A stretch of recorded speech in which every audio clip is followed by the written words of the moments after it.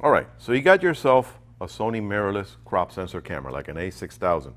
And if you've noticed that the built-in flash just doesn't do it for you, well, guess what?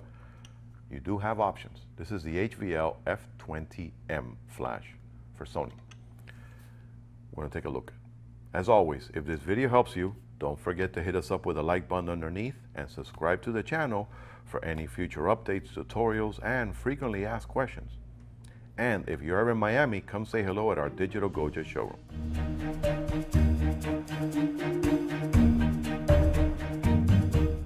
Let's take a look and see what's inside this box. Hopefully it is an HVL F20M. Now, of course, this is not a huge flash, so it doesn't take up a lot of room. First thing up here is instructional pamphlets and, of course, your manufacturer's warranty from Sony, which obviously states that it's for a USA purchase, so only for USA consumers, and if it is purchased from an authorized dealer like Digital Goja. And very well packaged.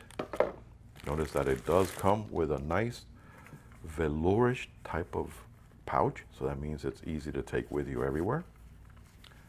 And there it is, the HVL F20M external flash. Let's take a closer look at the features of this tiny but powerful flash unit.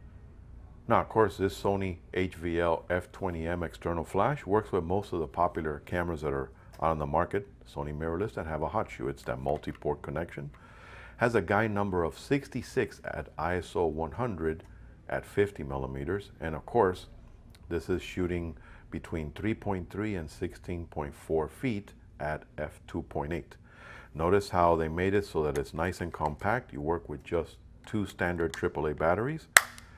You do have your bounce and direct light controller, and notice how that flips the head right there automatically for you.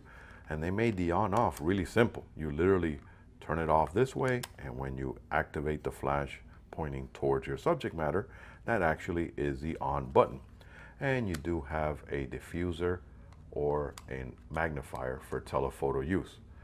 It is wireless TTL controlled. It has a recycle time of anywhere between 0.1 and 5 seconds. You have slow first and second curtain sync. And of course, it is nice and pocketable.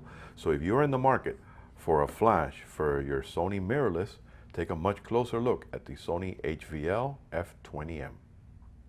Well, I hope you found this video to be helpful. If it did, remember to hit me up with a like button underneath and subscribe to our channel for future tutorials, frequently asked questions, and unboxings. And don't forget, if you're ever in Miami, come say hello at Digital Goja showrooms. Happy shooting.